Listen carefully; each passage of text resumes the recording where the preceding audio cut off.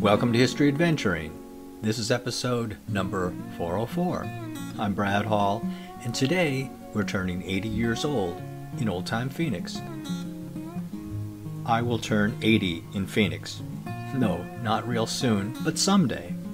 Well, in Glendale, which is a suburb of Phoenix.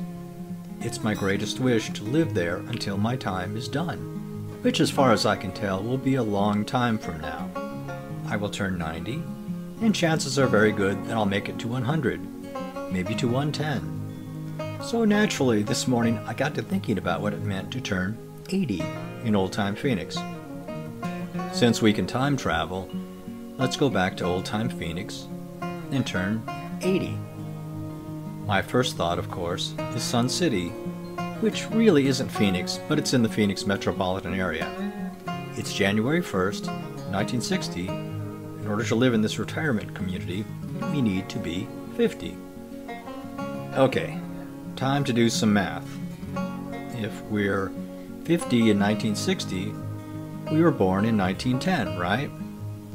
And growing up in those days, we would have seen some people turn 80, mostly women, but not nearly as many as there would be in the future. But make no mistake, people did live 80 plus years back in those days. My grandfather barely made it to 65, but my grandma, who was born in 1901, made it to 99. They lived in Minnesota, and whether the cold weather shortens or lengthens your life, I don't know.